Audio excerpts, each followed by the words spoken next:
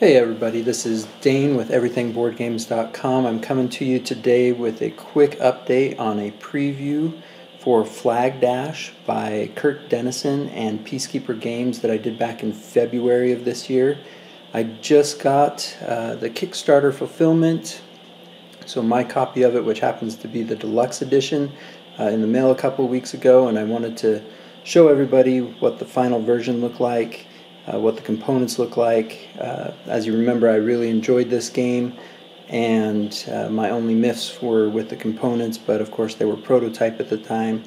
So let's open this up and take a look. The box is obviously really good quality box here. It's thick, it's really nice. Everything fits well inside. I kind of have it open a little bit so it will open easily here in a second when I pull this lid off.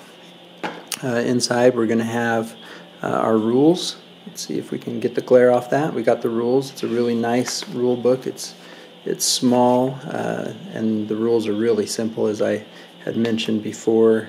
Quick to go through, easy to learn. There's also a page here of variants that you can play.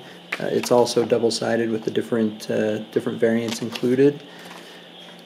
Here we have the board. It's a small board, but it works perfect for the game. It's thick.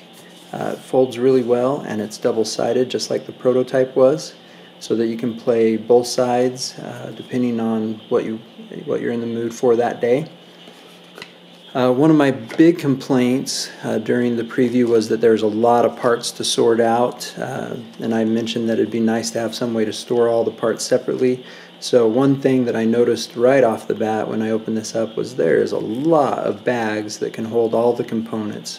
Really enjoyed that. Really good touch. So let's take a look at what I've already put in the bags. It didn't take me long to get stuff sorted out. We've got obviously the action tokens here that players will use during the game. You can see these are nice quality tokens. They're really thick chipboard here. Nice tokens, very vibrant colors. Really love the coloring and the artwork of this game. We have more tokens. These tokens are used throughout the game. We've got our holes, we've got our traps, and some of the other special ability tokens in here. Again, there's the nice thick chipboard here, so that's really nice. Got some more tokens, the energy tokens. I'm not going to pull these out. See if I can do it without too much glare. Energy tokens and the personal flags for each character. Again, really nice thick board there. One of the neat things that came with the edition that I got was these upgraded tokens for energy, and then some of the wall pieces as well. I really dig these energy tokens. They're really nice. Look great when you get the game all set up. The cards that came with the game are really nice as well. Nice and thick. Here you see we've got our action cards that each player will use during their turns, and then, as I mentioned earlier, I got the Kickstarter edition with all the extras in it, and we see we get 4 new characters. We have the Purse Lady, we've got the Pool Shark, we've got the Rider, and we've got the Singer. These are all interchangeable with the regular characters throughout the game, and they have some special new abilities that they can do as well. Really cool stuff.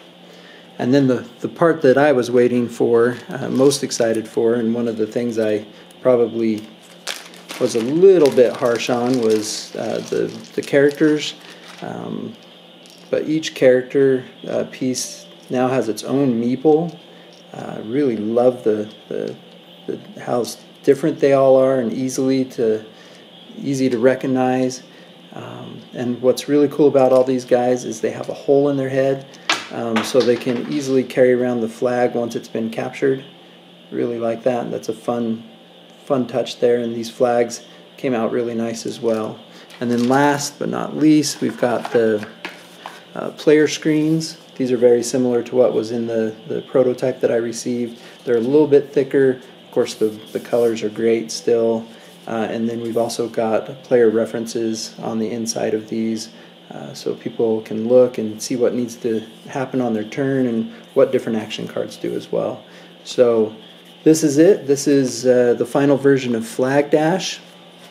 Again, I really love this game. If you haven't read my review on it when I got the prototype, click the eye up in the corner and you can read that.